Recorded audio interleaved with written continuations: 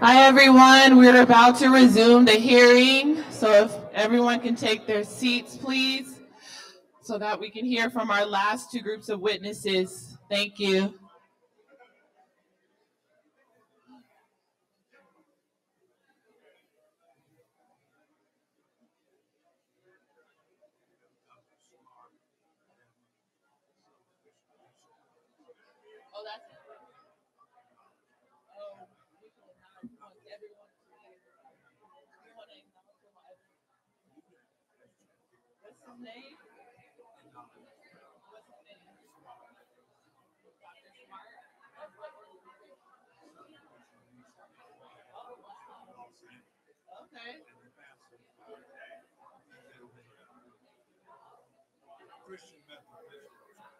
Okay, great. Thank you.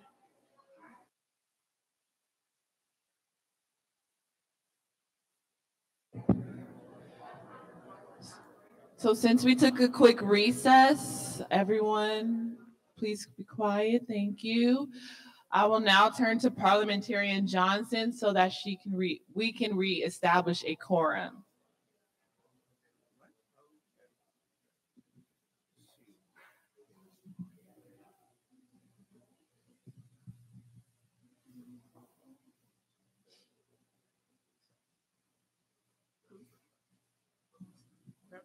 I'll now turn to Parliamentarian Johnson so we can reestablish a quorum.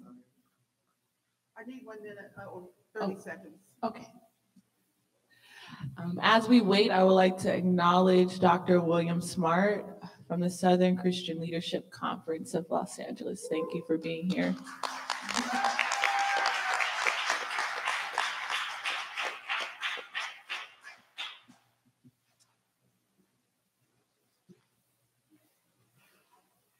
Yes.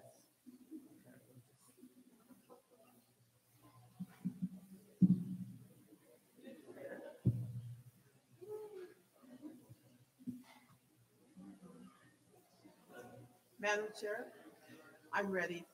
Thank you. So we'll now turn to Parliamentarian Johnson so that we can reestablish a quorum. Okay. Yes, Madam Chair. Present. Vice Chair Brown. Present. Member Bradford. Here. Member Tamaki. Here. Member Grills. Present. Member Lewis. Present. Member Holder. Here. And Member Stepp. Here. Madam Chair, there are 9 members on the committee. On the task force.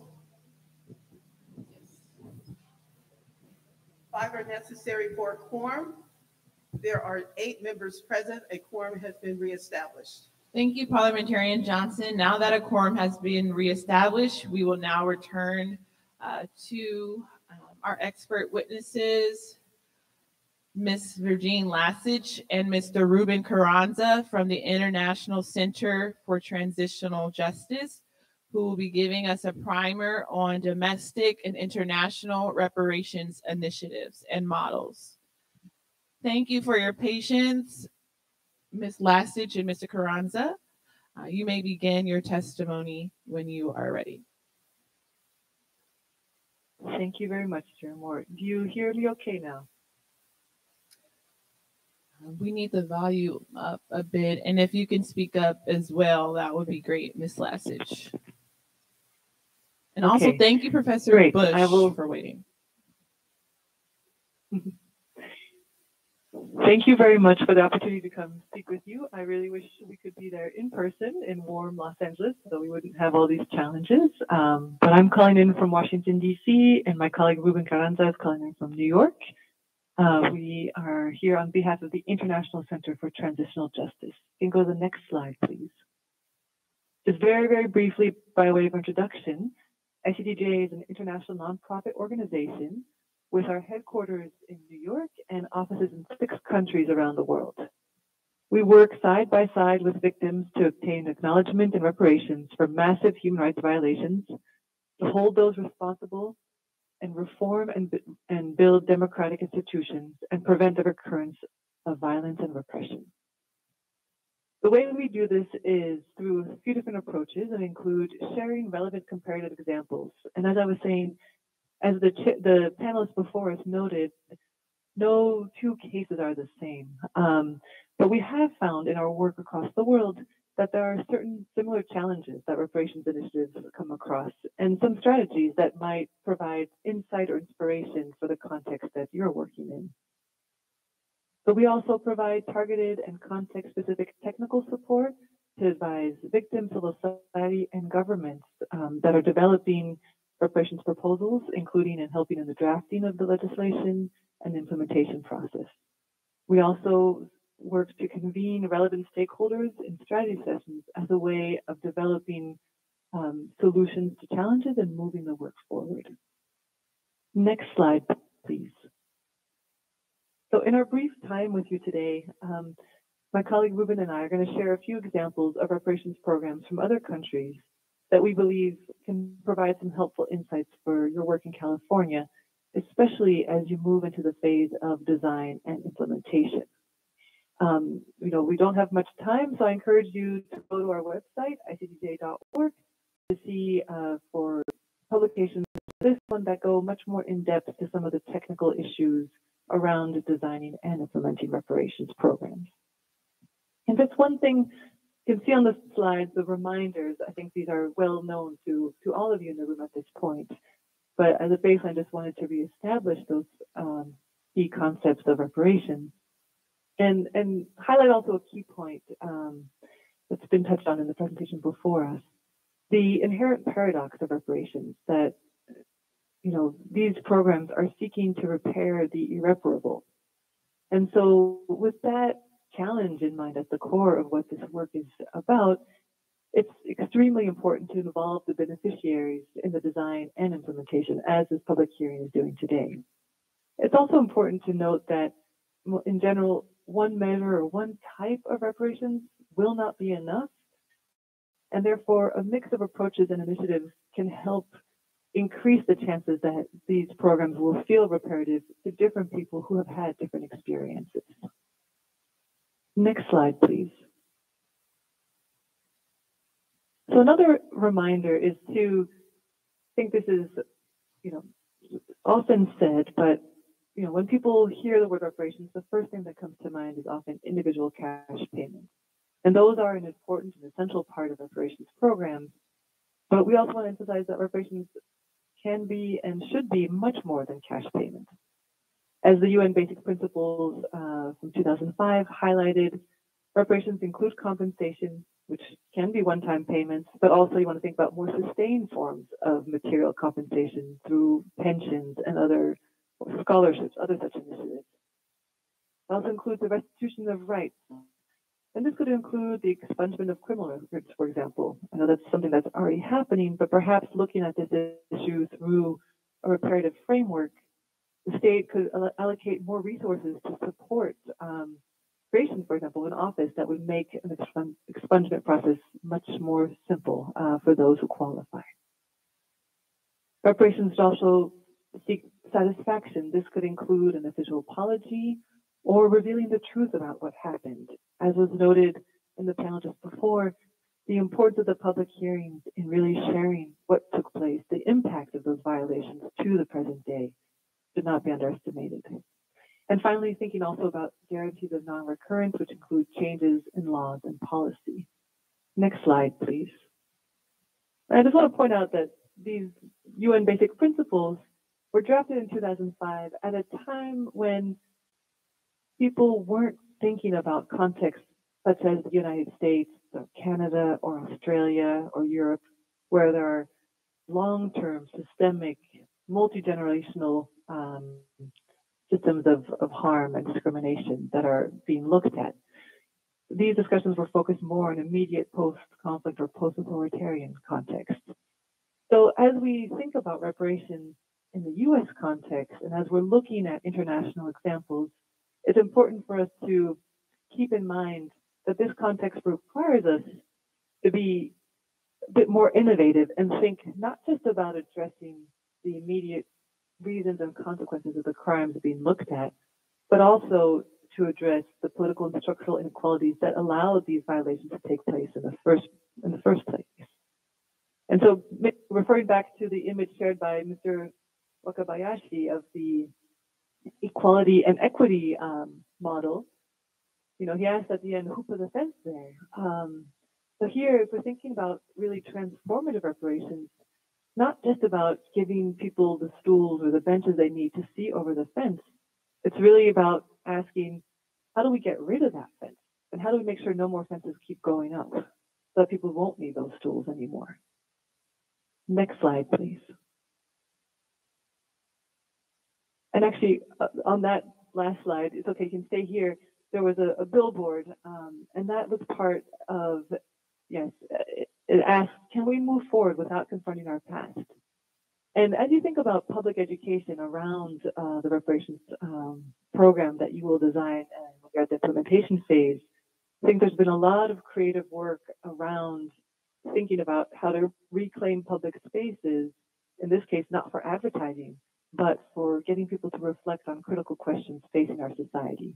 So this was part of the Four Freedoms Project led by artists from actually an artist based in Los Angeles. Just one of many ideas that you can also think about as you start rolling out the reparations proposals. Thank you. Next slide. So now with those general points in mind, we're going to focus on a few case studies, Canada, South Africa, and Germany, just to extract some relevant lessons. And I mentioned Canada, our neighbor to the north, in part because it's a similar context as the United States of established consolidated democracy, a fair amount of infrastructure and resources. So what can be done in a context like Canada or the US is much more than other contexts where we work, where it's post-conflict and there's not the infrastructure to support complicated programs. In Canada, what they had was a settlement agreement where churches, First Nations people, and the government of Canada entered into a settlement agreement to deal with the legacy of the Indian residential schools, which is very similar to the boarding schools that we've had in the United States. This was a government-run, church-implemented policy by which Indigenous children were taken from their homes forcibly and put in boarding schools where the intention was to kill the Indian and the child. So not only were these schools a tool of cultural genocide, there's also massive physical, psychological, and sexual abuse. So when the government and the churches finally were forced to reckon with this legacy, they came upon, they designed a program that had multiple components, again, recognizing that one initiative wouldn't be sufficient to address this legacy. So just to share a concrete example that could, again, a very different case in the United States, but might give some insights or some ideas. So they had two tiers of reparations within their program. One was the common experience payment for all former students who attended the residential schools. And the way it worked is they tried to make the application process quite simple and the burden of proof also quite simple. So it was a 4-page application process that you had to fill out. And as a first step, the government would then run the person's name and the school they went to through a database that had all of their records to see if there was a match. If there was no match, they would then go through the information manually. And if there was still no match, they would only then go back to the person who had applied to try and get some further information. And each student was eligible for 10,000 Canadian dollars for the first year they attended, and then $3,000 for each year after that. The average payout was 20,457 Canadian dollars. And so it was called the Common Experience Payment. The idea was to not put a heavy burden of proof on former students, to recognize that regardless of your personal experience in the school, the system was a violation of their rights and they were entitled to repair. For those who experienced particular harms in addition to being in school, so extreme physical and sexual abuse, they had the choice to then go forward and take part in the independent assessment process.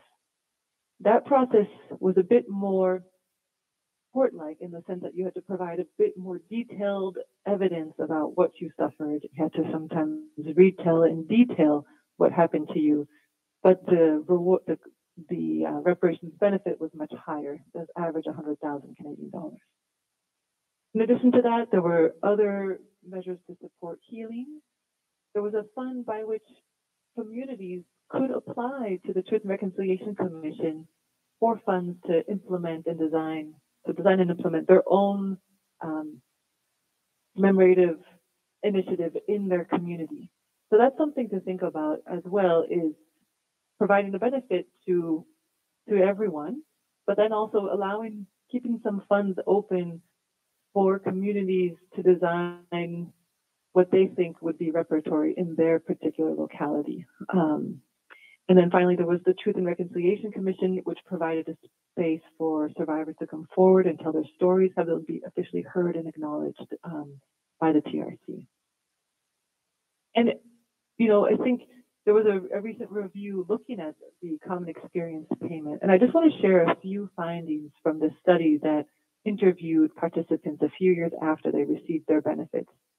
And I think some of the findings from this report raise important points to consider as you think about developing and implementing reparations in California. So the first statistic was that 40% of the participants found the process of application logistically and emotionally challenging. 20% found a long wait caused extreme anxiety. And even though the government of Canada had prepared a toll-free line and other services to help former students go through the application process, many still felt it was quite a challenging process. And for the 25% of applicants who were involved in a reconsideration request, they were then made to prove their attendance, and many reported that the way in which that process took place, they were made to feel like liars. So that brings an important point forward in thinking about reparations. It's not just about the benefit that will be given, but it's also the way in which that benefit is given and ensuring that every step along that process is reparatory and done in a way that honors and dignifies the persons receiving the benefits. Another challenge, many of the participants noted that overall they felt positive impacts for receiving the common experience payment.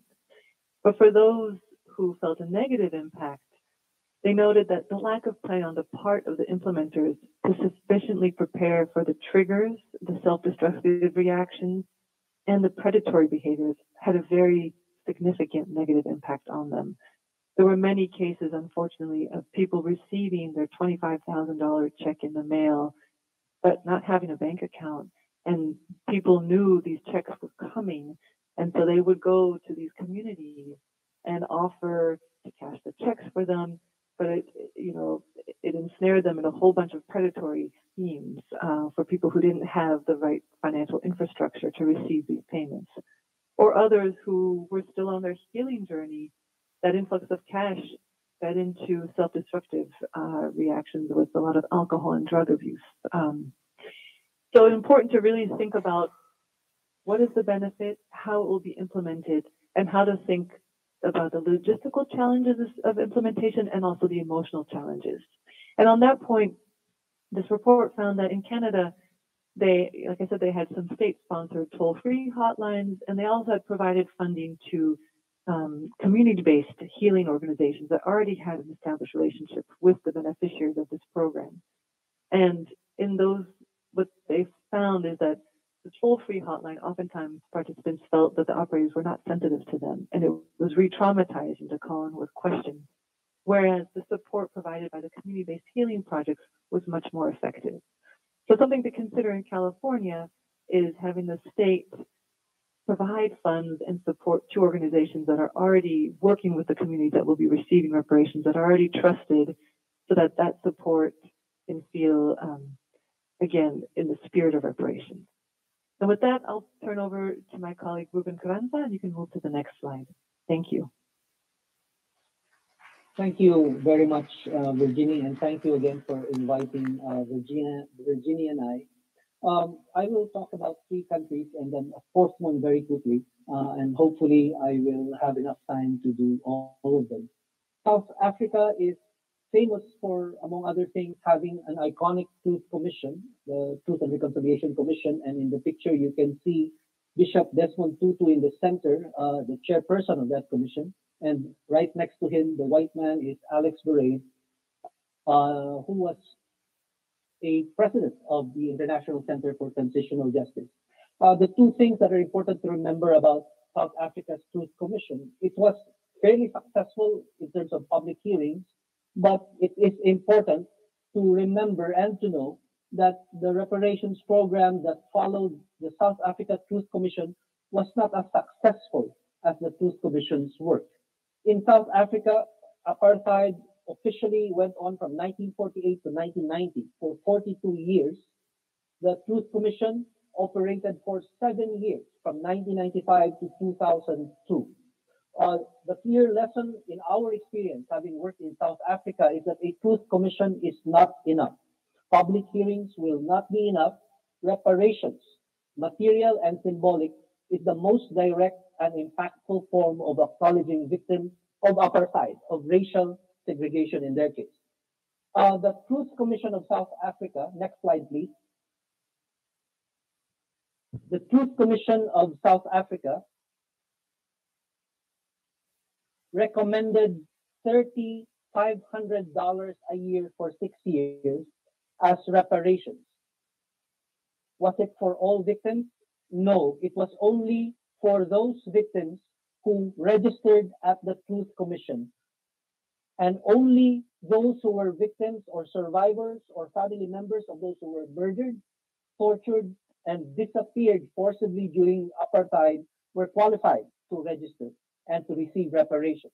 But even this recommendation of $3,500 a year for 6 years from the Truth Commission was not, in fact, implemented by the South African government that followed apartheid. What did the government implement instead? Instead, the government offered a one-time payment of about $3,000 lump sum for 21,000 individuals who were registered as victims at the Truth Commission. It was only later that the Truth Commission and the government also offered access to education and community reparations for specific communities that were impacted by these physical integrity violations committed during apartheid. One of the lessons that to us is important to emphasize about this reparations program that followed the South Africa Truth Commission is that the period to apply for reparations should not only be one period. In other words, it's important to consider having different periods of time over a longer stretch that allows individuals to apply for reparations, not just one time and not just within a specific duration. The other lesson is the idea of community reparations that, as I understand it, the California Task Force might still be able to consider when it makes recommendations targeted to communities impacted by the violations that are within the mandate of the task force and designed so that they benefit the entire community, even those who might not necessarily benefit individually from compensation. Next slide, please. The other country that is important to consider in terms of its experience is Chile. Chile has been implementing reparations for the last 21 years. In other words, the reparations program in Chile is still ongoing. This is for victims of the dictatorship of Augusto Pinochet. In Chile, they have had 2 truth commissions and at least 4 successive reparations programs.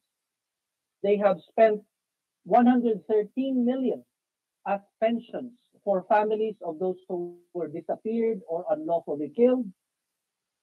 Separately, Chile has spent 195 million as pensions again for former political prisoners and victims of torture. And then another amount of $1.2 billion as compensation for persons who were dismissed from their employment on political grounds. And then finally, and one of the most important aspects of the continuing reparations program in Chile, a program called PRAIS in Spanish, which is a comprehensive healthcare program originally meant for survivors of torture, but gradually expanded to cover the family members of those who survived torture, the family members of those who were killed or disappeared, even the lawyers of those family members and survivors. In other words, this is an example of an ever expanding set of reparations that depended on what the government discovered were needed by victims of the dictatorship of Augusto Pinochet, and at the same time, we're also dependent on the resources available to the government of Chile.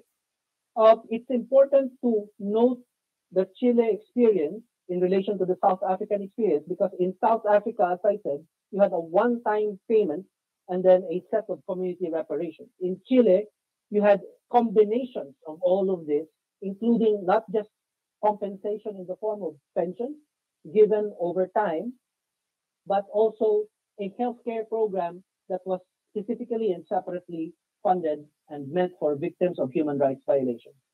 Next slide, please. Another example of incremental reparations being given is Germany, and many of you will be familiar with Holocaust reparations. But it's important to emphasize the programs of reparation implemented first by the then West Germany and later by the unified Germany did not only benefit Jewish families who were targeted during the Holocaust, but also benefited Roma families, Sinti families, as well as LGBT families who were targeted by the Nazi regime. They also created a separate reparations program for individuals who were forced to work for the Nazi regime. So the Holocaust reparations program began in 1952, just a few years after the end of World War II, but it continued late into the 2000s, implemented across the world because there were beneficiaries who no longer lived in Germany or even in the rest of Europe, but lived in Israel, lived in the Soviet Union, or even in the United States. So again, an important aspect of Germany's reparations experience is that it incrementally implemented reparations for different sets of victims and different types of violations that took place during the Nazi period, during World War II. Next slide, please.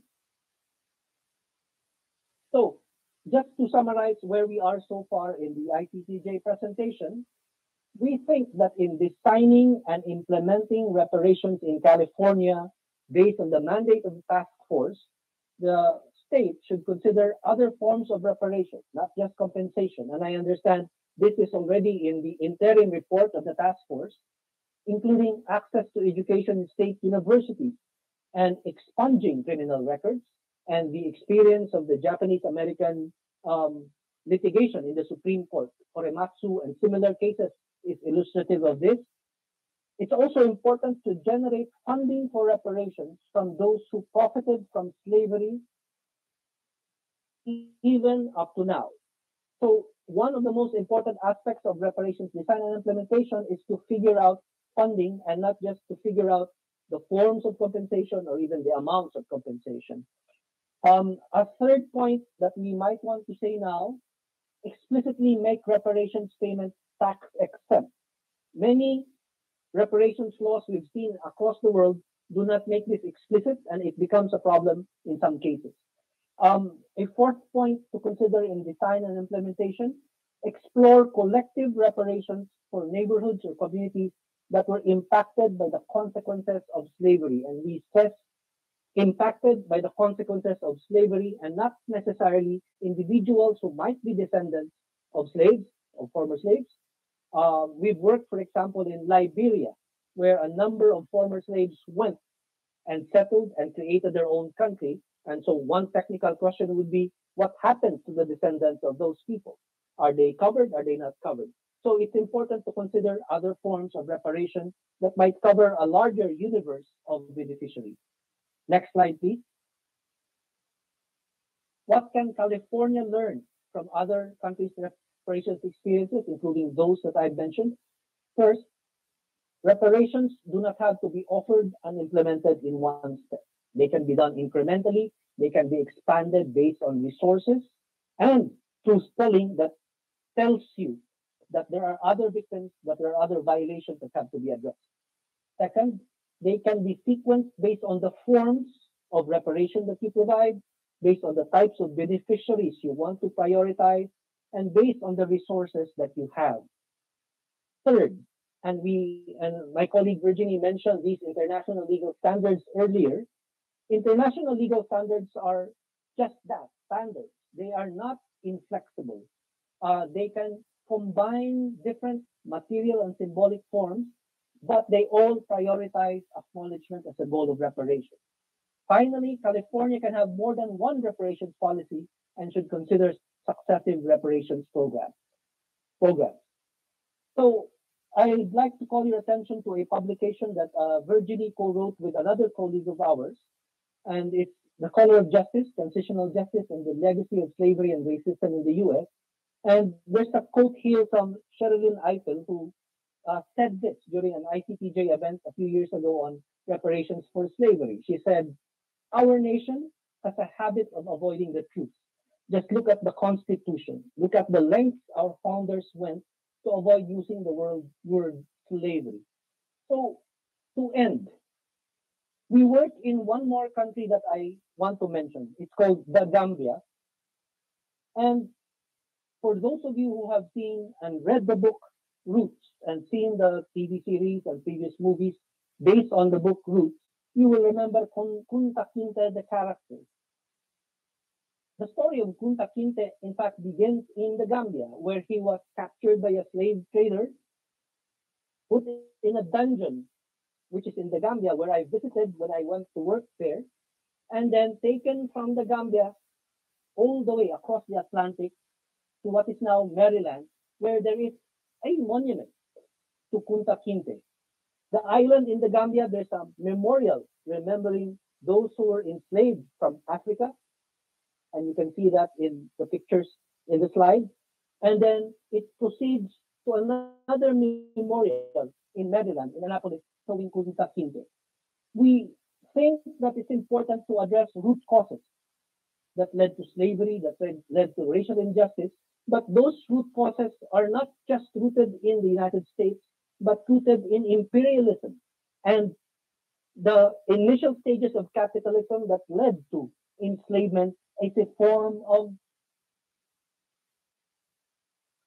economic accumulation.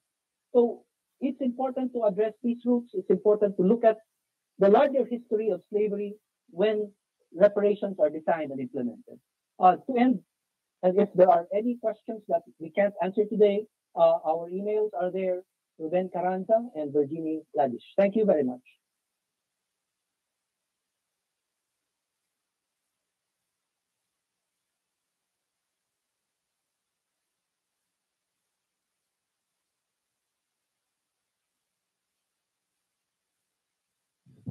Thank you, Mr. Carranza and Ms. Lasich, for your expert testimony.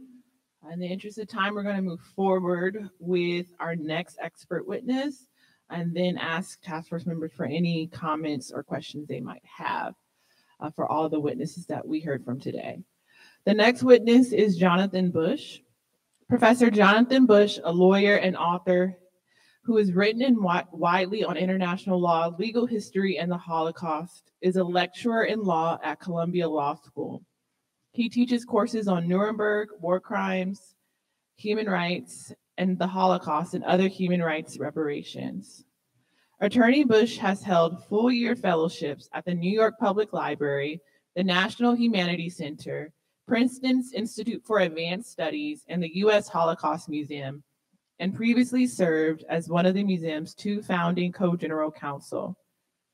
A staff prosecutor from 1980 to 1983 with the Criminal Division, U.S. Justice Department in the Office of Special Investigations, which pursued and prosecuted Nazi war criminals. He clerked for a judge on the U.S. Court of Appeals, Second Circuit, and before that earned degrees from Princeton, Oxford, and Yale.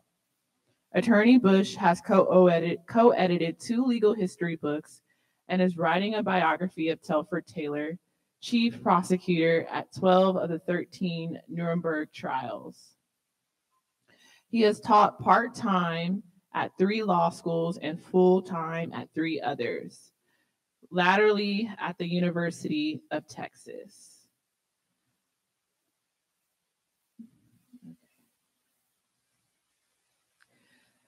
Without further ado, we'll now turn to Professor Jonathan Bush. You may begin your expert testimony when you're ready. Thank you very much. Chairman Moore, Chair Moore, can I be heard? Yes, you may be heard. Sorry, we've changed technologies a few times. Thank you very much for that extravagant and generous introduction, and thank you for the honor of inviting me to speak before you and your 8 colleagues on the commission. I'm honored, and I'm also really happy to learn from my fellow witnesses, which I've been doing. With your permission, I'm going to jump straight into things. I know that this panel officially is called Examples, and the afternoon's panel is called Principles. And I'd like to tell a few stories from the international law and legal history that I work with, and some of them are examples and some of them are principles. So I'll sort of go from one to the other. I believe they're relevant. Like other speakers, I would not dare to say that this or that example is comparable or this or that solution is comparable. I do, however, think that some of the older and recent legal results might be of relevance to you, to the commission. I will cover a lot of ground lightly and therefore not give any documentation or too many details. If the commission wants, I can submit a written text with footnotes and bibliography. But let me speak now orally. Black reparations are old, long before Ta-Nehisi Coates, before Randall Robinson, before James Foreman, before the 1950s manifestos. There was Kelly House, and long before that there were Reconstruction activists and so on. In the early years of the 17th century, on which I have written in the past, there are first-generation Africans who sued for freedom dues, for wages, and for land. So this goes, reparations, not just enslavement, goes back to the very, very start of our country. These efforts fit comfortably within international law practice, which is really kind of twofold at the broadest sense. After wars and revolutions and peace treaties, there have always been what we've called reparations. Note that there's almost nothing about moral reconciliation, rehabilitation, nothing. And I'll come to that in a few minutes. This is about money and territory, or riches and territory. Secondly, there's always been domestically what you might think of as restitution or compensation. You stole my cow, you stole my land, give it back. Oh, you've destroyed it? Well, then give me something else in exchange. You did things along the way, I want punitive damages. But just domestic reparations of some sort. Mass disposition doesn't really fit into the latter model of private law. Usually it's done by treaty or legislation. And the large examples we know from the past, of royalists returning after the French Revolution saying, give me my riches and palaces back, or British slave owners saying, give me compensation for all that I'm being forced to free, is done by treaty or legislation, rarely by domestic litigation. And we'll come to that in a few minutes. At the end of World War II, and this is really where I want to begin, you see both kinds of reparations programs. At the very beginning, in Yalta and in Potsdam, at the big treaties done by the big powers, Stalin insists there will be $20 billion of reparations. That's the term he uses. And this is back in the day when a billion was really a billion. And that process started. The West dismantled and gave entire factories to Russia, knowing that Russia was entitled to the lion's share of these reparations. France, meanwhile, took its own, as did lots of other countries. The U.S. was giving this kind of state-to-state reparations to Russia, to the Soviet Union, as late as 1949. So pretty much when we ended our occupation, we were still giving things. At the same time, there's desperate poverty all through the European continent. In the U.S. zone, at one time, there were as many as 13 million refugees. And the zone was only, wasn't that large. southern Germany, basically. We were down to giving people 1,100, almost 1,200 calories per day below starvation was the diet that we could afford to give. So everywhere in Germany and elsewhere in Europe, in 24 countries, there are starving people, refugees, expellees coming home or coming to where they want to be and saying, that was mine, I want it back. And the result is that in all sorts of countries, you see a creaking, groaning, breaking private law system where the law has to make adjustments and doctrinal changes. Okay, we'll assume this, because how many people coming home from a death camp have their title deeds to their property with them? Within Germany, there's no way, within Europe as a whole or within Germany, there's no way to know how much was given at the beginning. When we speak of reparations, when the State Department puts on its website now, pursuant to statute, their estimate that $86 billion was given by Germany to Jewish Holocaust survivors, they do not include this. And this was the lion's share. And it's one of the themes of reparations. But let me come to that in a second. One reason, though, we look to this post-war practice is that there's a lot of money involved. You know, as soon as I say $86 billion, you usually have the undivided attention of anyone working in modern reparations. And that is why everyone from sober tax lawyers like Boris Bittker to activists and writers like Coates or Randall Robinson to congressmen like Conyers, like John Conyers, even to Fidel Castro in the Durban conference in 2001, all say Germany paid the Jews. Let's look at what they really did very briefly. This is not my point to give history, but to give history that relates. Starting in 1947, the US and France in our respective occupation zones started saying that we would give real property back to legitimate claimants and non-fungible property. These are small programs. They don't amount to much because, as we've just heard for Canada, the difficulty, probably magnified here, of victims coming up with documentation after they're coming home from a camp was virtually impossible. And in fact, the laws were drafted really poorly because of exchange control. We didn't want people getting land there and then selling it with different currencies. And we actually said at the beginning, you can have your house if you can prove it and if you live there. This wasn't going very far.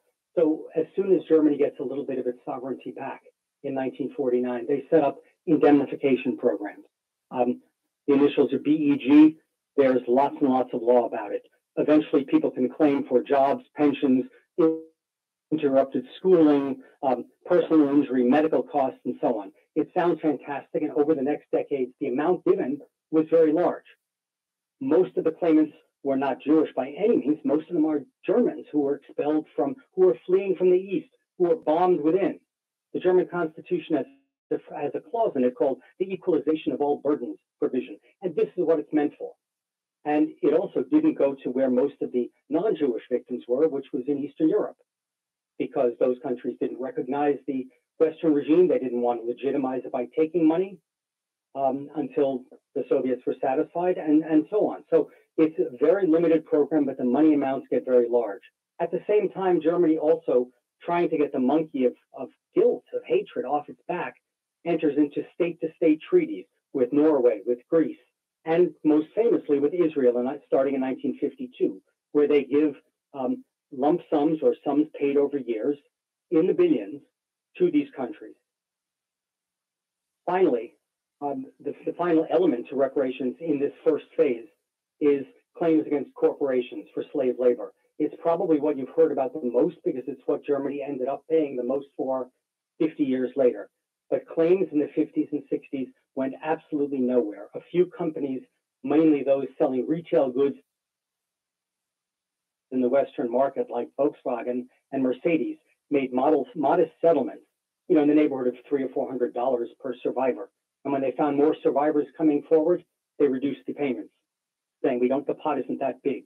When a class action was brought in the U.S., in D.C., in federal court, because IG Farben, one of the giant companies, had lots of money tied up in the U.S. Treasury, the D.C. Circuit throws up its hands and saying, this isn't our business. We don't give reparations. Germany is taking care of this, and we can't handle a class of 200,000 plaintiffs. That was for Auschwitz. So the lesson of the story, weirdly enough, is that by around 1970, Germany feels that the program is closed unless you filed by 69. So Germany feels we've done enough. We've done lots, and they have, mostly to their own people. Israel feels you've given lots to us because they had. Almost no one else feels that Germany has done enough in the survivor and Holocaust community. But here's the wrinkle. Here's the mystery to it all. The rest of the world had a creative misunderstanding or reinterpretation, because all around the world, and I'm talking around 1970, people started accepted that Germany seems to have taken care of what it had done, its mass atrocities, and therefore we can do it too. Why not others? And you see literally that the direct reference in all sorts of writings and speeches from the time, in the African American reparations, which get another boost, in Japanese American circles, which I think is a critical point and a critical movement. And I'm delighted we heard from it today, because it really changes things in the sense of saying money isn't enough. We need historical truth. We need reconciliations and apologies.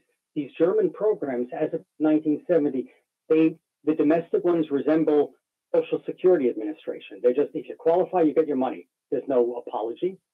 The country-to-country things always come with Germany saying, this is not in respect of any fault we may or may not have done. This is like foreign aid to a country, a neighbor that we hear needs help, not a country that we committed massive crimes on. So the Japanese American example is really one of the first successful programs that brings in cultural and moral dimensions, which is critical. But in the 80s, all sorts of other people are picking up on this. Reparations are getting normalized. The Second Circuit, in a very famous Philartica case, finds an ancient statute from 1791 that's essentially never been used, and says that victims of international crimes anywhere in the world can sue in the US. Now, it gets off to a slow start. But again, if you want to see the comparison, 4 years before the Second Circuit had dismissed a reparations claim, saying this is the last one of these we want to hear, this stuff doesn't belong in US courts. So there really is something in the air, whether it's Japanese American activism, whether it's the human rights emphasis of Jimmy Carter, of the Carter administration, I don't know. But suddenly you start seeing there are 200 odd cases within a decade or so against multinationals for big money. The South African process that we've heard about starts in the 90s. All around South and Central America, there are, in effect, transitional justice post-Junta cases that we've also heard about in Chile, Argentina, Brazil, Honduras, El Salvador. The UN does it after the first Iraq-Kuwait war. There's a massive reparations fund. No talk of fault, no talk of apology, but like the earlier German cases, big money. And if you look at the UN deliberations, everybody's rhetoric is, Germany did this after World War II, why can't we do it now? And it's even true of cultural property and art. We're all with the start of an impulse to give things back. If you want, the ultimate irony is that this misunderstanding of what Germany had done comes back and gives new life to Holocaust reparations, which in the 90s, the various German statutory funds get expanded to cover things like non-survivor widows of survivors, or Kindertransport, or medical special funds for medical experimentation victims, etc. And eventually, when the Cold War ends and the Iron Curtain comes down, they tackle the last big class of uncompensated victims, which are Eastern European, mostly non-Jewish, Eastern European slave laborers who had never been able to claim until the end of the Cold War. But what an irony that Holocaust reparations really expand radically because of the way earlier Holocaust reparations have been misunderstood and expanded all around the world. And around the same time, and I'm talking now about 2000, there's Swiss bank funds, there's Italian insurance company funds, the Woman in Gold painting is given back. There's a Washington conference where every country pledges what it will do to give back looted cultural property. there seems to be another uptick in the Black reparations activism. The California Senate passes its insurance disclosure bill in 2000. The first, I believe, and everyone else, you will know better than me, I think the first call for a California Reparations Commission is 2001. The first Tulsa case is brought in 2003. Ms. Farmer Pailman, whose work I greatly admire, brings her first case, I believe, in 2002, and so on. And there's an explosion of apologies as Britain apologizes to Ireland, and the popes apologize for pedophilia, and so on. Canada apologizes for its First Nation. So if all this is true by around 2000, if there's in effect a successful resolution by this misunderstanding of Holocaust reparations, why are we still fighting? What's the problem? Why doesn't the California proposal just sail through with a unanimous bill? I think there are two reasons. One is, as you'd expect, practicality, and one is politics. The practicality is, of course, lots of people don't really want to give and won't. The political will is missing. If you just want to take the easy example of art, the Soviet Union, which under the Yeltsin administration admitted that it had taken something like 300,000 major artworks and keeping them as trophy art, things that have been kept secret. More reparations for World War II, they said. Under President Putin, as you can imagine, that is no longer on the table of giving that back. Even Germany, when it discovered 300 old masters and fabulous oil paintings in the apartment of the son of a Munich art trafficker, decided that it was too complicated to find the former Jewish owners. 3 of 4 were given to former owners. The other 295 are going to a new museum in Switzerland. Eastern European countries consistently have announced that they will not give, that they were victims, not perpetrators, and that they will not give land, even synagogues and cemeteries, back to things like Jewish communities or Roma and Sinti people, and so on. So that's sort of what you'd expect. I mean, Austria, with much ado, finally willing to say that it's at fault as the home of Hitler, sets up a little bit of reparations, but for publicly owned land that had previously been owned by Jews, it's basically land on the side of highways that was claimed for eminent domain and then not used. It's tiny, and very few of the cases win. And a leading historian and activist, Stephen Temple, who wrote about this, was put in prison in Austria in 2015 for fraud and defamation and things like that. The political will is not really there. And of course, there's poverty. So we heard about the tiny amounts given in South Africa, that they dwarf the even tinier amounts given in Cambodia. What do you do with a country where almost everybody, was a victim, that's desperately poor now, and where the dozen or so elderly people put on trial are judgment proof? Where's the money coming from? At a recent check, I saw that a total of $770,000 have been donated, $1,000, not millions, not billion. So those are the practical sides. What about legal impediments? And that is really what I'm supposed to be talking about, I guess, principles. Let me just rattle off 3 or 4 and then try and end on a happier note, because I think none of these are disabling.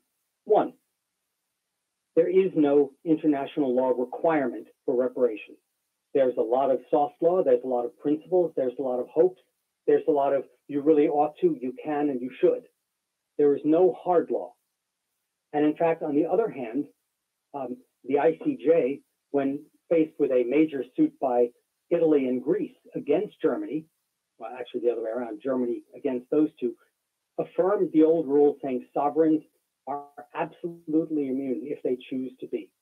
That's 2012, and it has not been changed. The US Supreme Court has rapidly retreated from all sorts of the doctrines that I just ticked off. They've totally gotten rid of, or almost totally gotten rid of the ATS, the Alien Tort Statute. There's right now a small case in which a Vietnamese victim of Agent Orange who had lost in the US is trying to get money in France. I don't think she'll win.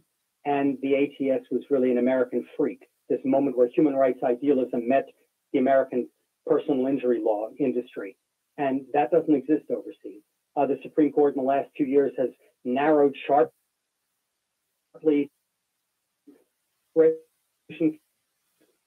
including Cutting out, Professor Bush, you're cutting out now, but in the interest of time, can you summarize and close?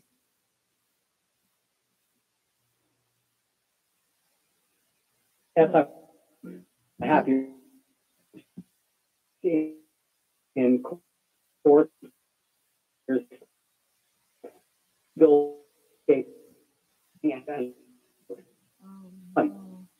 well, may not be better.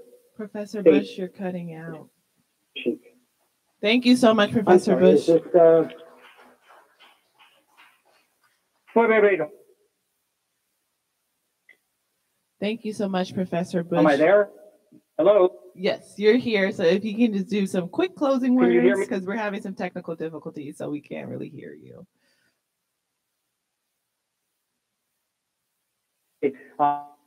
As quickly as can, while there may some apply here. This is not against the state. This is not a judicial proceeding. All of those, this is a state finally opening its doors to your expertise to do the right thing. Reparations are allowed, they are encouraged, and as we've heard from previous speakers, there is post-1970 a remarkable range of options and tools that can be brought to the table. I will develop them more in whatever in writing I give you once, but for all purposes now, the problems that I've identified don't affect California. You can do what you want, and there are lots of wonderful models of successful reparations. And I look forward to seeing what you develop. Thank you so much, Professor Bush, Thank you for your expert testimony. Everyone give him a hand. Very knowledgeable. So in the interest of time, we are 30 minutes over our lunch period. So we'll just continue to go to lunch. And if our task force members have any comments or questions related to these witnesses, we'll just reserve it for our second panel. So we will recess now and return at 1:30. Thank you.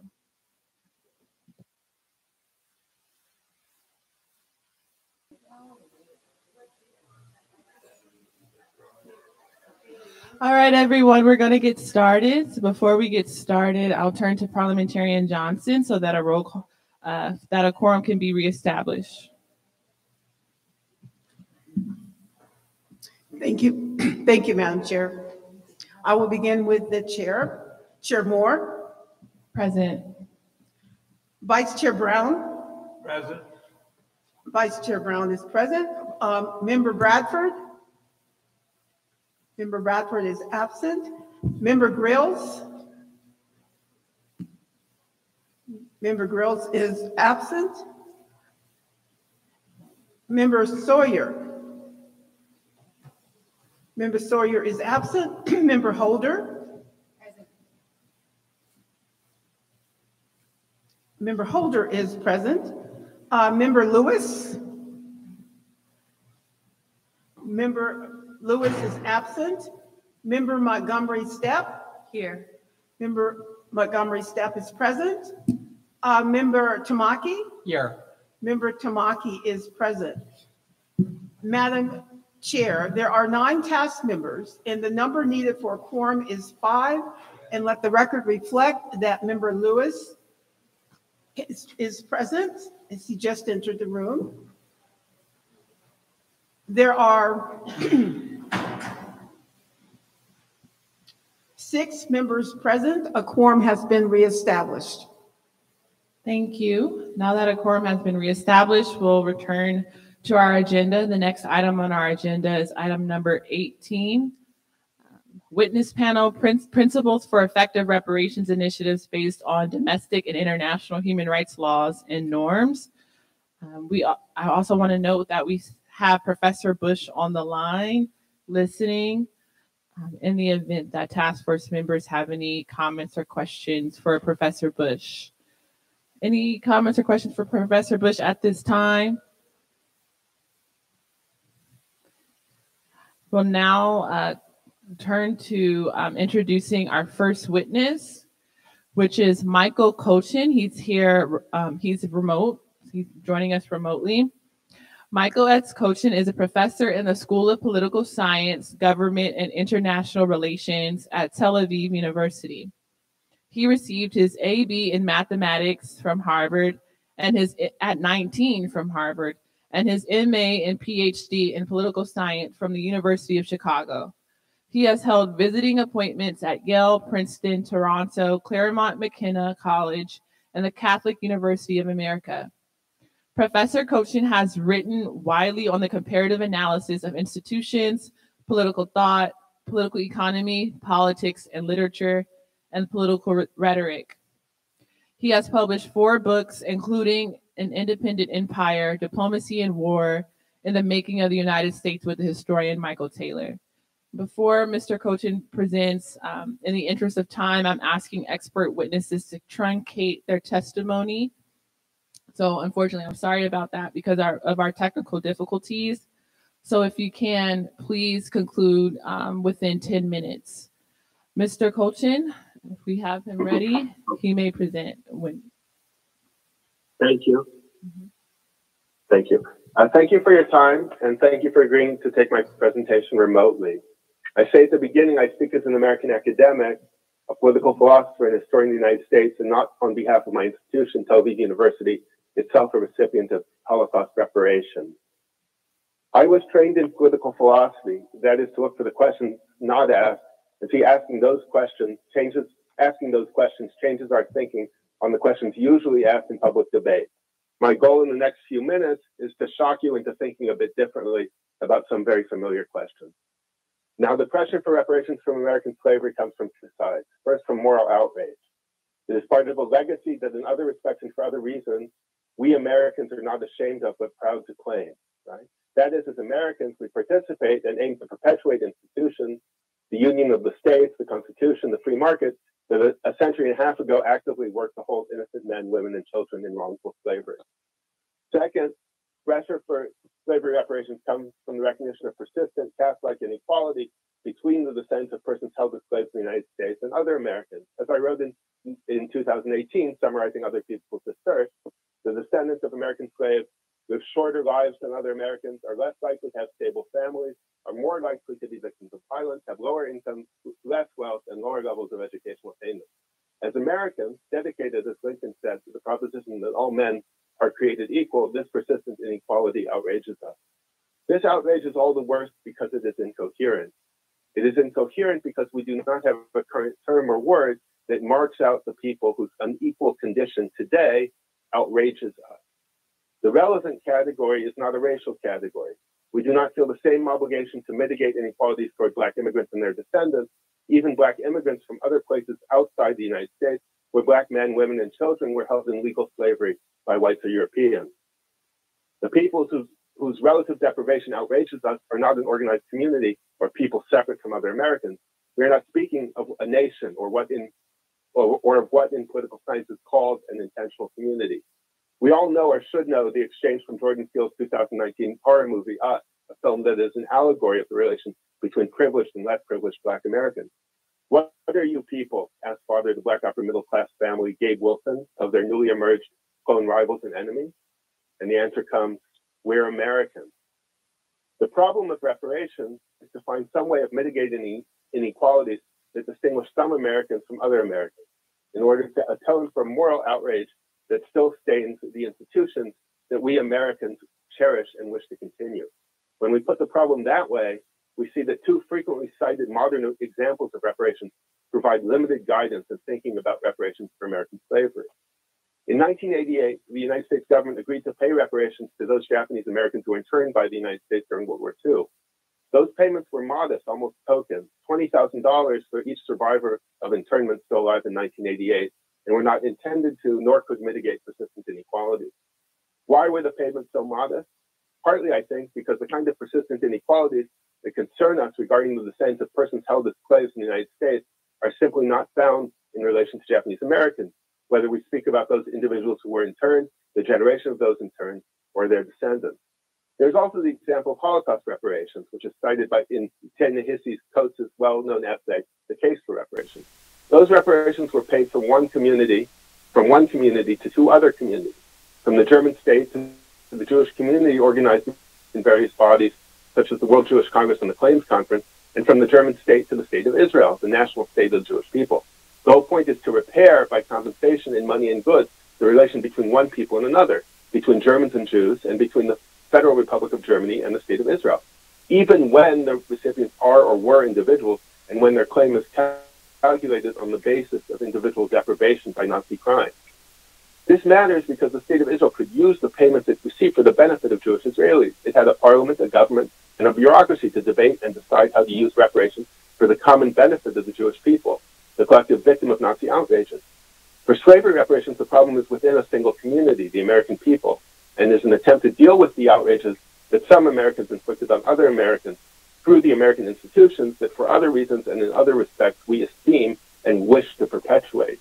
Unlike in the case of Holocaust reparations, reparations for American slavery, in whatever form it takes, will have to be worked out by the same institutions and for the same American people as both victims and perpetrators.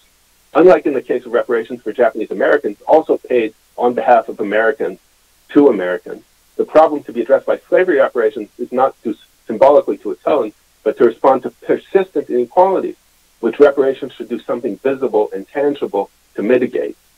What about affirmative action? Well, I was asked to be here today because I published an essay in 2018, The Whipped Cream Boys of Affirmative Action, arguing that affirmative action programs of the kind that exist today are not a suitable vehicle for mitigating the persistent inequality between the descendants of persons held as slaves in America and other Americans. First and most important, they haven't worked. In fact, those inequalities such as crime victimization are in important respects as bad, if not worse today in 2022 as they were in 1965, when President Johnson announced his affirmative action policy in a speech at Howard University. The failure of affirmative action programs is obscured because government media, think tanks, and universities use racial categories such as black and white to study inequality instead of gathering separate data on the descent of persons held as slaves in the United States. Second, because affirmative action policies are defined in racial terms, they are not an answer to the real problem. Reparations are for victims, and while it is true that slavery in America and everywhere else on the globe where slavery was practiced was racialized, in the United States of 2022, such programs as affirmative action that designate beneficiaries by race are not reaching those harmed by the persistent legacy of American slavery. In my view, California's response to the question of reparations should be to seek out programs that, in the light of more than half a century of modern experience, have some prospect of mitigating the relevant inequalities. Here, I think the best thing to focus on is education, and in particular education at the K-12 level. Make it easier for the descendants of persons held in slavery in the United States who live in California to get a good school education. My authority is California economist Thomas Sowell, a descendant of persons held as slaves in the United States, born in 1930 in Gastonia, South Carolina, amid the last living memories of American slavery. As Thomas Sowell details in his 2020 book, Charter Schools and Their Enemies, the 2019 California charter school reform legislation goes the wrong way, making it harder for impoverished parents, and I would add, especially for impoverished parents descended from persons held in slavery in America, to ensure that their children are enrolled in schools that will teach them adequately. Rather, California need to make sure that every California child, and in particular every California child of descendants of persons held in slavery in the United States, is guaranteed a free K-12 education. Education does not mean time in the classroom chair between birth and prison or birth in the streets. Education must mean actual scholastic attainment that will give these children and all California children the skills and talents required for a fulfilled adult life. Charter schools and easy access to them, Sowell shows, are a vital part of such an education policy. Because of the importance of school for remedying inequalities, California should annul or obliterate other public policies that stand in the way of educating each California child a descendant of persons held in slavery in the United States. And I speak as a unionized teacher, well aware of the benefits of unionization for teachers, especially uncommitted, distracted, or incompetent teachers. At the post-secondary level, I think the state can do is identify and increase access to programs that pipeline students from the classroom to rewarding careers. Such programs are often co-ops where job placement is part of the curriculum and students work at their careers through their time in school. The state of California, in my view, should identify inequalities in access to those programs. The state should then formulate, apply, study, reformulate, and reapply policies to mitigate those inequalities in the state of California. Race is fundamental to understanding the history and legacy of American slavery. But thinking beyond racial categories is vital to formulating and implementing public policies that will mitigate the inequalities that are the legacy of American slavery. If the Civil War settled one thing, it made all of us black and white Americans. Thus, it made the problem of repairing relations between the victims and perpetrators and perpetrating institutions a problem for all of us together as Americans.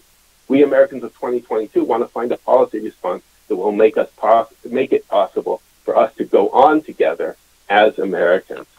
Thank you.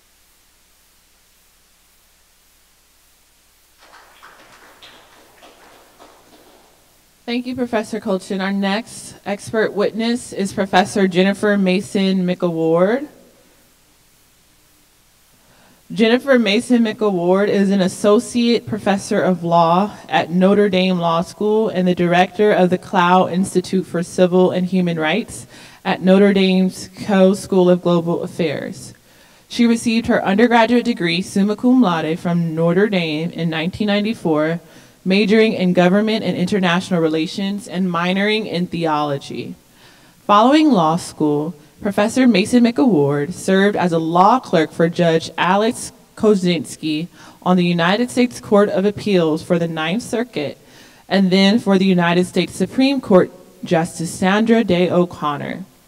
Her scholarship has explored the history of the Reconstruction Amendments and the scope of Congress's power to pass legislation to enforce the 13th Amendment. I'm extremely excited to have you, Professor Mason McAward, and you may begin your expert testimony when you're ready. Thank you so much. It's an honor to speak with you all today. I hope that some of my work on 13th Amendment enforcement law will be of use as you continue to think through the appropriate role that the state of California can and should play in addressing racial disparities and inequities. Section 2 of the 13th Amendment gives Congress the power to enforce this article by appropriate legislation. And so the question that I've grappled with is what sorts of laws Congress can pass to enforce the ban on slavery and involuntary servitude. So Congress has been empowered to pass not just direct enforcement legislation banning, for example, human trafficking, but also to pass all laws necessary and proper for abolishing all badges and incidents of slavery. And that concept of badges and incidents of slavery, which appears in your own work as the task force, originated with the 1883 Supreme Court decision in the civil rights cases, and it's since taken on canonical status as the outer boundaries of Congress's 13th Amendment enforcement power. And my scholarship has considered the roles of Congress and the Supreme Court in addressing the badges and incidents of slavery, and I've tried to come up with a definition. Incident of slavery was a legal term of art that referred to legal aspects of the institution of slavery, and badges of slavery was a more malleable term that referred to the broader set of political, civil, and legal disadvantages imposed on slaves, former slaves, and free black people. And so in determining what the badges and incidents of slavery are that Congress can regulate, I asked three questions. Whom can Congress protect, from what conduct, and by what actors? And in answering those questions, I looked at the historical record and considered structural separation of powers concerns. And ultimately, I concluded that badges and incidents of slavery have the following characteristics. First, they are policies or widespread practices that mirror a legal incident of slavery or infringe upon an aspect of liberty that was denied to slaves. Second, they're implemented by public or widespread private action. Third, they are aimed at disadvantaging African Americans or other populations that have been enslaved. And fourth, they point not remotely to a violation of Section 1 of the 13th Amendment. In other words, they pose an imminent threat to freedom or the ability to participate in the basic transactions of civil society. And the reason I included this final kind of causation element in my definition focused on kind of that idea of prophylactic legislation that incorporates these principles of separation of powers at the federal level, with the idea that we needed to have some kind of constraint on the legislature as well as a guide for effective judicial oversight. The important question here, though, is whether that same understanding should guide the exercise of California's own legislative power. and I am certainly not an expert on California law, but I do know that the California Constitution bans slavery and involuntary servitude and gives the California legislature plenary legislative authority to enforce that guarantee. And the law establishing this task force contemplates more than direct enforcement legislation, specifically laws that are aimed at the lingering negative effects of slavery.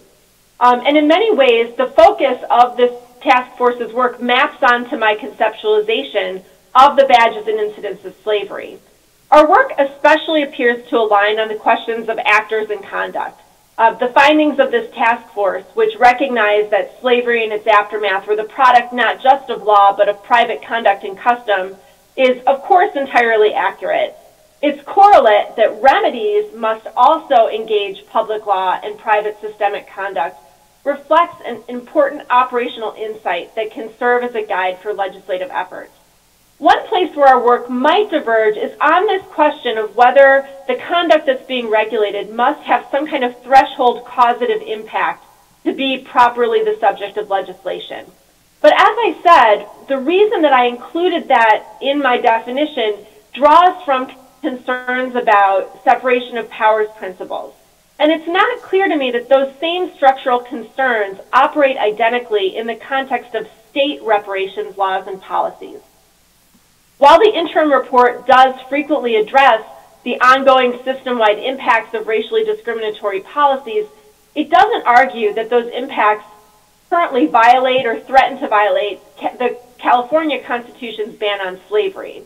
And so the question I asked myself is whether this is a problem, and the answer may well be no, because of the nature of the plenary state legislative power, as well as distinct separation of powers analysis for purposes of constitutional law. And so I simply just note that and raise it as a question for your consideration. One place, however, where our analyses might diverge more meaningfully is the question of who can receive remedies or reparations. And I know that this task force has dedicated time and study to this question and come up with a definition regarding eligibility. As I understand it, however, there's still a racial component to the definition you're using. In other words, it still depends on race. An indigenous Californian, for example, whose ancestors were also enslaved, would not be eligible in the same way that a black person would be. And so the proposal is under-inclusive in the sense that only some people whose lineage includes slavery are eligible for reparations, but not all. And so in the context of state reparations legislation, it is clear that the 14th Amendment's Equal Protection Clause will be applied to guide and evaluate any legislative efforts. And so while not all of the task force's preliminary recommendations are race conscious, some of them are. And those strike me as requiring further analysis to determine their viability. As you surely know, the Supreme Court applies strict scrutiny to all racial classifications, saying that strict scrutiny applies whether a classification is invidious or benign, and it requires a showing of a compelling governmental interest as well as narrow tailoring. In a series of decisions, the court has rejected the idea that government can use race-conscious action to remedy societal discrimination writ large, and has criticized that as an overbroad remedial interest. However, the court has said that remedying the present effects of the state's own past discriminatory conduct may be a compelling interest, as long as there's a strong basis in evidence to show that there has in fact been past discrimination and that remedial action is necessary. I raise this because, among other things, as you also surely know, there's an affirmative action case pending at the Supreme Court this coming term. And given the composition of the court and the view of at least some of its members highly skeptical to race-based classifications in general, I just wanted to recommend that you closely follow the court's arguments and its upcoming decision. Even if the court, however, stands by its position that remedying specific past governmental discrimination is a compelling state interest, there would still be a question of how the preliminary recommendations of this task force might satisfy strict scrutiny and be deemed narrowly tailored. And again, I would just raise that for you to consider as you move toward final recommendations. My final point draws from that, which is that an effective reparations initiative must be both implementable and implemented. And so even if you were to conclude that all of your proposals would withstand scrutiny, I just would think that you would also want to use as a criterion the likelihood of litigation. To what extent would something be likely to draw a legal challenge? Even if it wouldn't succeed, what would be the financial and logistical cost of advancing a particular recommendation versus the benefit of having it in place ultimately? And so that is where I will wrap up my testimony, but I just want to thank each of you. The knowledge and research that you have amassed is incredibly important, and it has been a real privilege to be a small part of the community that you're dialoguing with. So thank you so, so much.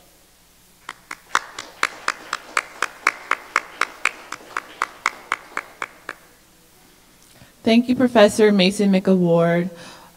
We had another witness lined up who would have been Mr. Alex Amaichi Ujugwa, who is a PhD at the University of Akwa in Nigeria, but he is no longer able to make it. And I'm looking back at the agenda, we have, that would place us actually, it's 2 o'clock right now, so we have 30 more minutes for this agenda item. Does anyone have any comments or questions for Professor Mason McAward, Professor Jonathan Bush, or Professor Cochin at this time? I also just want to apologize to our witnesses for the audio issues that we've been facing. I think that impacted a bit how much we internalized the information, but we tried our best. So thank you. Since we do have 30 extra minutes, we have Professor Jonathan Bush, Professor Cochin, and then Professor Mason McAward on the line. Does anyone have any comments or questions at this time? Because Member Holder, go ahead. Hello? Is it on? Doesn't sound like it's on. Okay. I just want to thank the panelists. I'm sorry that we have had some audio problems, but from what we were able to hear and glean, it's very comprehensive and gives us a lot of insight as we move forward. I did have a question specifically for Professor McAward regarding your 14th Amendment analysis and your equal protection analysis.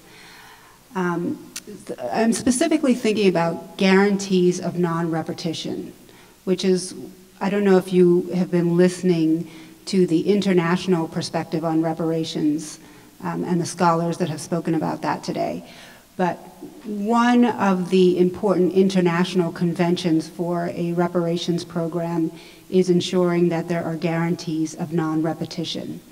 And I wanted to get a sense from sort of a constitutional perspective, how that can be synthesized with the 14th Amendment and equal protection, because it's forward-looking, it's prospective.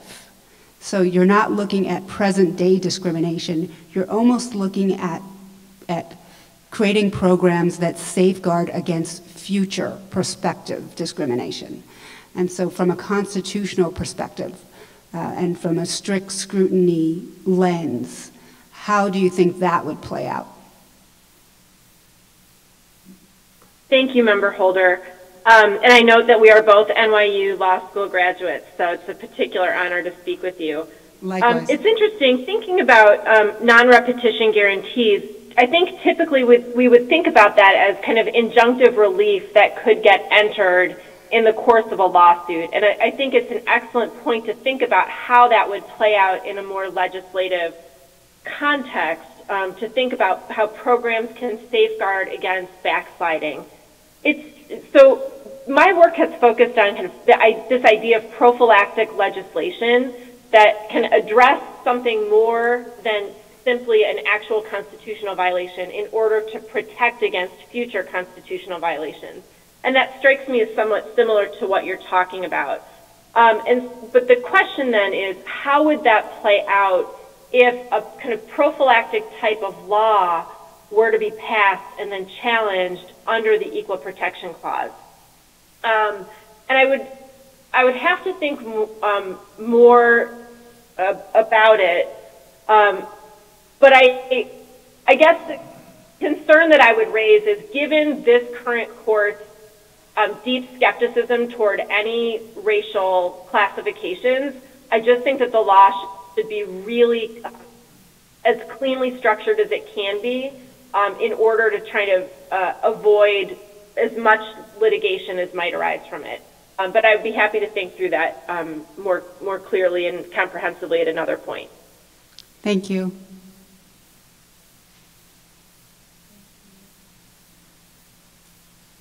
Is there any other comments or questions for our expert witnesses from the task force at this time?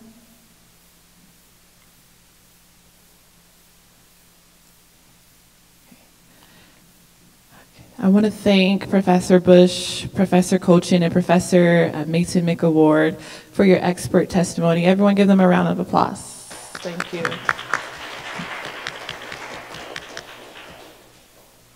Okay, so it is 2 o'clock. Our next item on the agenda is break, which would have occurred at 2:30 to 2:45. So now I'm turning to the task force for any advice or counsel. Should we take a break now or move forward with the agenda, which would be plan for future meetings, including schedule, whether virtual, and subject matters to be addressed? All right.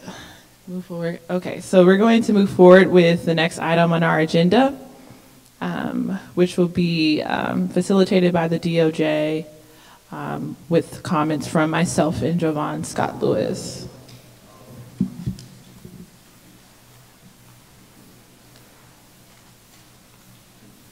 Thank you.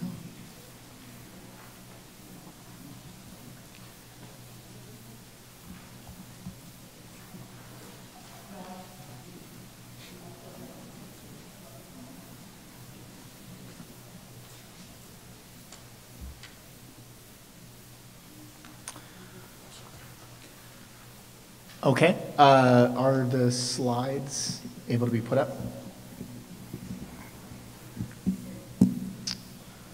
We may need the extra time, so. Thank you very much.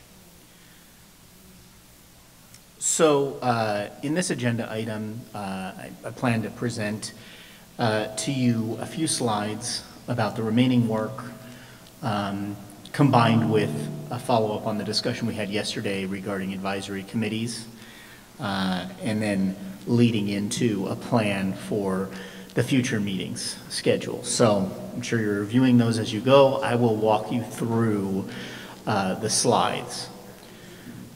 So slides 1 and 2 outline the remaining task force work. This work basically boils down to the work that was not covered in the interim report. So what this work includes, first and foremost, redressing the harms covered by each chapter of Report 1 through specific remedies. I'll come back to that, but essentially in plain language, that is taking the issues that the experts, the economics expert team talked about yesterday, converting that into concrete recommendations and the hard numbers around what reparations amounts are and how those reparations should be delivered.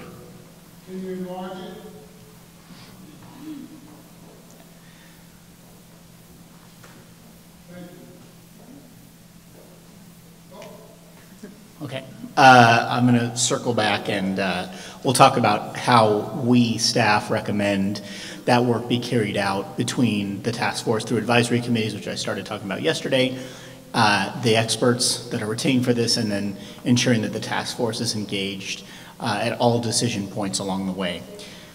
The second issue is somewhat dependent on the first issue, which is what other forms of other restitution and rehabilitation are warranted. This will be subject to the task force's evaluation essentially after you have resolved the reparations that are going to be tied to each of the existing chapters in the report. The next item, and this goes to the next page, number 5, is the elimination of racist laws and policies. We have a retained expert that is working on developing a compendium of all the racist laws in the state.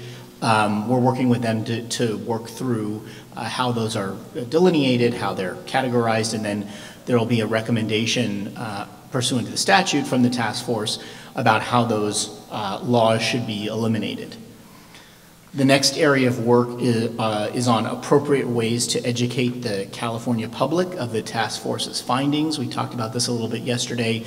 There's been some ideas around creating curriculum so that the task force report can serve as a basis for educating children of all ages up through college.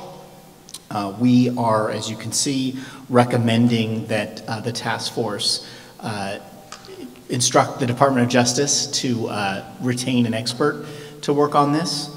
And finally, the last thing is how and what form a formal apology should take. That is going to be something, obviously, that the task force will work through. So that is the remaining workload following what's set forth in AB 3121 that was not covered or addressed in the interim report. Does anybody have any questions about that?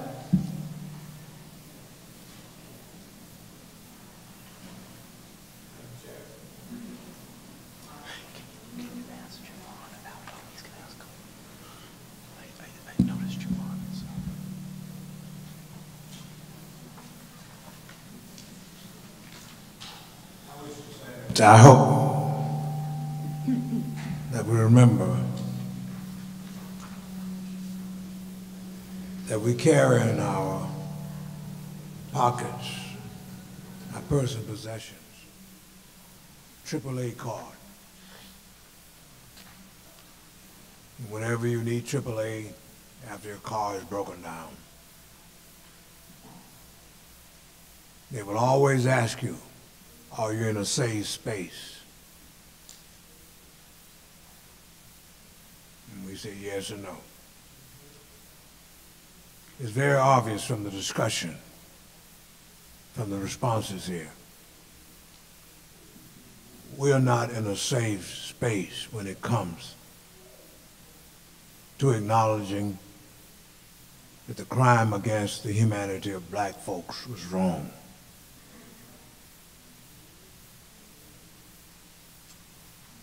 But remember, AAA has 3 A's, and I would like to brown eyes those A's. The first A is to admit that you got a problem. Something's wrong. It appears to me that the low-hanging fruit is for us, as we go through our process concomitantly, push for this state under this present leadership to admit, give an apology. We can get running with that. Number 2, there is atonement. That's where actual reparations comes in. You have a plan, like it was for that little man, Zacchaeus in the Bible. He told Jesus, the prophet of Nazareth, that if I wronged anyone, I'm going to pay back 4-fold. That's reparations. And the final A is action. Action. And I think on yesterday we got the action plan moving to make sure that every member of the Assembly and the Senate has a copy of this report, and including the governor. And that will get us on the road toward some action And then that's when all of us in the community who are really upset about this thing, you get involved too with some action. And that means getting all the sectors of our African American community and our allies to start respectfully, peacefully, sensibly, factually, asking them to support reparations in this state.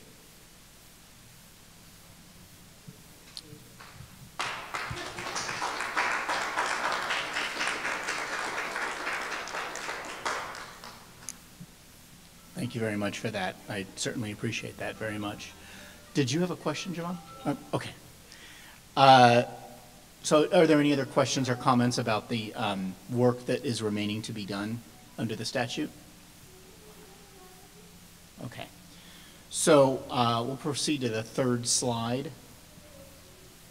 So you all asked yesterday for some proposals around how this work would be done in a way that engages the members of the task force and ensures that the task force is working through the issues.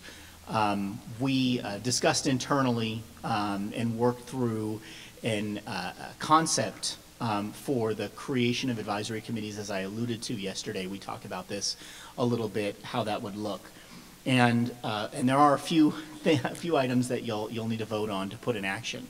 But our recommendation is, in order to engage the task force directly in the work of working through these issues and making the decisions in a way that you could be working directly with us, and then we can bring items back to the task force for votes, rather than waiting for the length of time between meetings for the DOJ to be working on and then come back each time. Is to have one or two advisory committees that would take on each of the 5 topics delineated by the experts in their presentation yesterday as atrocities. Those include unjust property takings by eminent domain, devaluation of black businesses, housing discrimination and houselessness, disproportionate black mass incarceration and over-policing, health harms, and then I have added into this list education, because there was an extensive discussion yesterday about the need to really prioritize education. And so our recommendation is to create either one advisory committee to work with the experts in the Department of Justice to work through the actual reparations framework for all of those items, or to divide that work into 2 different advisory committees. And I've presented here a proposed way in which I think logically those 6 items can be grouped. So that's going to be one or two advisory committees. And those advisory committees are going to need to answer the 5 questions that were laid out. First thing is to answer the 5 questions that were laid out by the experts yesterday, which is the questions that they need answered in order to calculate what reparations looks like, what the amounts are, who would be getting the reparations, what are the damages. And so that would essentially be the first work of the advisory committees. And then there will be, as we discussed in the scope of work, a little bit of back and forth between the advisory committee members and the experts, with the Department of Justice attorneys facilitating that conversation and drafting up the proposals. Eventually, we'll get to the future meetings plan, and eventually the role will be the advisory committee members will then be presenting this information back in future task force meetings, presenting the proposals along with the experts, who will provide the factual, data-based case for reparations on each of those items. So that's one set of advisory committees. And then if we go to the next page, there's 2 additional advisory committees. One would be an advisory committee that would essentially work on everything else, all the other chapters that are not sort of taken up with those 6 atrocity areas. Those include enslavement, racial terror, political disenfranchisement, pathologizing the black family, control over creative, cultural, and intellectual life, and the wealth gap. And the idea here is that those are, as we heard from the experts, not necessarily areas that can be boiled down to an amount of damages or an amount of compensation, but there are going to be a number of policy recommendations that we can leverage the preliminary recommendations that were included in the interim report into some final general policy recommendations on each of those, which could be turned into legislative proposals or something like that, and following the publication of the final report. And then the second advisory committee that we're recommending are what I've grouped together as remaining issues. And that includes how we eliminate racist laws and policies, what are appropriate ways to educate the California public on the task force's findings, and how and what form a formal apology should take. And each of those are rooted in one of the components of AB 3121, trying to make sure that we check every single one of those boxes in that statute. You'll also see here a reminder of where the task force stands with regard to existing or previous advisory committees. We have the Communications Advisory Committee, which is Chair Moore and Member Grills, the Subpoena and Survey Advisory Committee, which are members Tamaki and Holder, the designee for the Bunch Center contract, which is Member Grills, and then the Economic Experts Advisory Committee, which is essentially, as of yesterday, really completed the work in terms of bringing on the economics expert team, getting the contract going, figuring out the scope of work. For all intents and purposes, that work is completed. That was Chair Moore and Member Lewis, and then the report finalization advisory committee, which is sort of on hiatus until we get to report 2. I'm now realizing we left one thing off, which is Chair Moore and Member Lewis work on the meeting ahead schedule and future meetings. So that's part of that too. I'm going to stop there. Are there any questions about the staff recommendations? It's a lot. It's a lot. We're certainly, the second part of this process is more work intensive, I think, for the members of the task force, and less focus maybe on the testimony and things like that.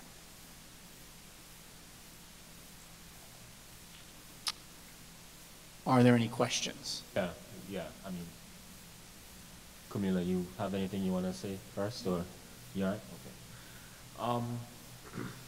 Your mic's not. Can you not hear me? Now I can. Oh, you can? Right. So thank you for the recommendations. I think, I think I understand the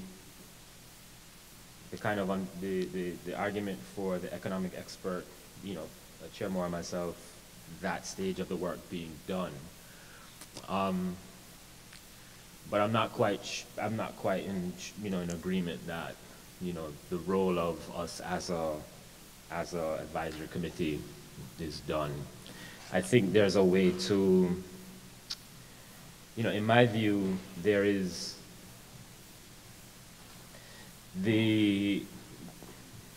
let's make sure I'm understanding myself here. Okay. So on the first page, you have, the 2 categories that comprise about 3 areas each. So this is the previous slide. So the staff recommendation, the first, yeah, that one. So I'm in total agreement that I think there should be an advisory committee for that first cluster, an advisory committee for that second cluster. What I don't necessarily agree with is that the role of those advisory committees is actually to answer those 5 questions. I think the role of those advisory committees should be to further probe those areas. My concern is that there really is like a tick box approach to some of these things, and we're really not getting into a certain level of depth of what we're talking about here. So for example, let's just look at those first 2 clusters. Some of the kinds of questions that advisory committee could work with the economic experts on is saying, well, let's, how can we identify all complicit parties in these acts? These aren't really questions we've even really asked, right? How do we think about the variances in calculations between one activity and another? So these are the kinds of things that I think an advisory committee should actually work with the economic experts on. I think a third advisory committee, which could perhaps be, Chair Moore and myself continuing in our current role, to actually, work on those 5 questions, right? The kind of parameters, that kind of thing, because that would also have to be looked at from, I think, somewhat of a higher scope, to kind of think about, well, how do we think about qualification, damage timeframes across all of these different areas?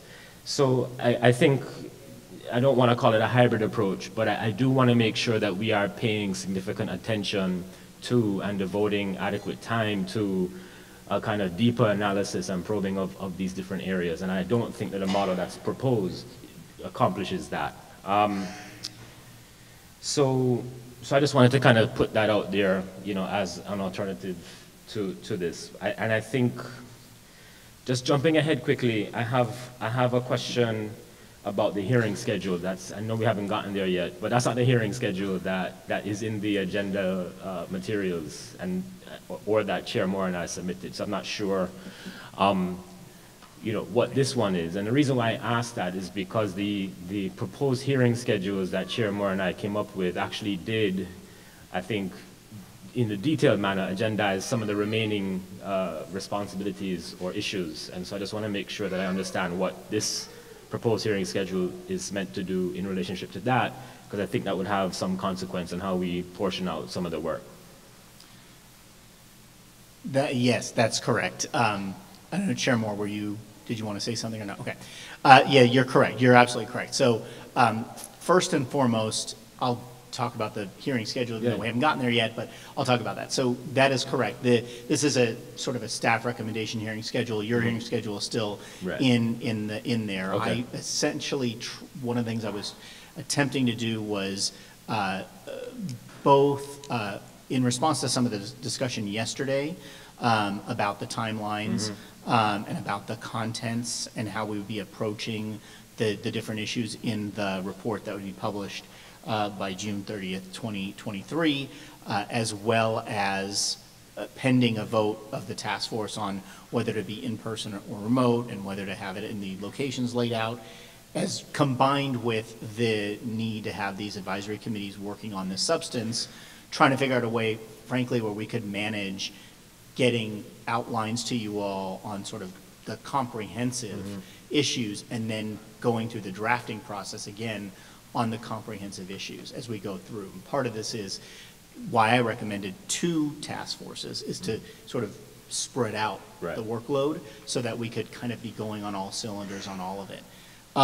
So we'll come back to the future meeting schedules. The second point you raised, which is the 5 questions. And I think you're right. That is another way that this could work, and that's fine. This is our recommendation. But the idea was definitely not that the advisory committees are only answering these 5 questions. I don't know if that's what you thought I was suggesting, but that's definitely not. I think you're right. And that's one of the reasons why we're recommending that they be split up and it not be one advisory committee doing all 6. Because I think there will need to be that very deep dive. And again, as we've talked about with the advisory committees under the Bagley-Keene Act, the advisory committees are working with us, and it'll eventually come back to the entire task force. And so back to the future meeting schedule, I wanted to make sure that we had an opportunity for something on each of these items to come back to the task force to weigh in, to make sure the task force is invested and on board with what each of the advisory committees is developing along the way. So that also necessitated a little bit of a switch in terms of accommodating that time, because that's going to be pretty time consuming. If you think back to when we went through the drafts of the original report and the outlines of the original report, going through all of those different topics is going to consume quite a bit of time in the meeting. Right. So I hope that answers your question. And obviously, this is going to be, I'll come back and say what I need votes on before we finish this module. But that's certainly another way to go if you want to have the existing expert advisory committee of you and Chair Moore handling these 5 questions essentially for all of the issues. That's certainly another way to go. The only complicating factor there is that 2 advisory committees can't communicate. So you'll have to resolve that issue in a meeting where it's discussed amongst the whole task force, and then each of the advisory committees will proceed based on whatever the outcome is of a vote of the entire task force on the answers to these 5 questions. So we would need to probably, frankly, agendize the answers to the 5 questions for whatever the next meeting is. Vice Chair Brown, you're recognized. Madam Chair, I would like to invite us to consider starting at age 5 and going forward. Why? Time is of the essence. And we made a commitment as a task force to do a job.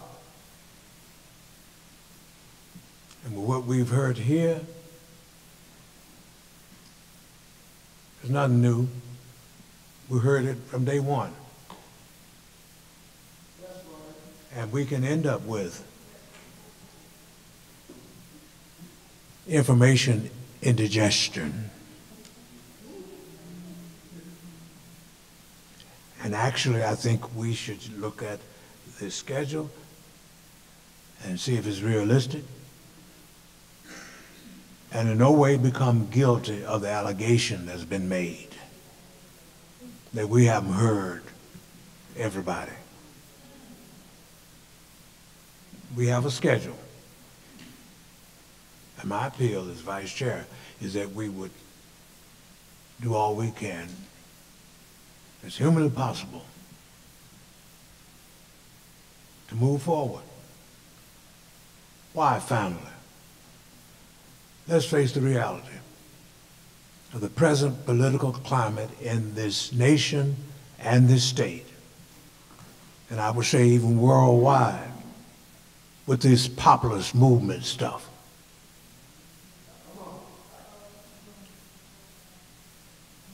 You better put your hand up and feel it. And we need to, as Benjamin Mays said, he or she who's behind in the race of life is going to stay behind. Or else you better run faster to catch up. It's time for us to run faster and catch up. Or else we're going to be left behind. And after the political bombshell comes, we still will not have made much traction toward getting our just due as black folk.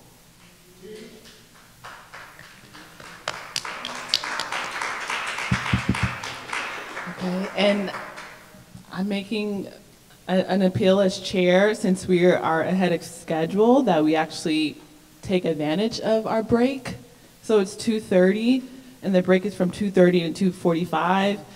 And during this break, I think it would be good just for us to review the material a bit, kind of internalize it a bit, and then we can come back and see how task force members feel about what's on the page, and if there's any alternatives, we can discuss that as well. How does that sound? Okay. So we'll take our break since we are ahead of schedule, and we'll resume at 2:45.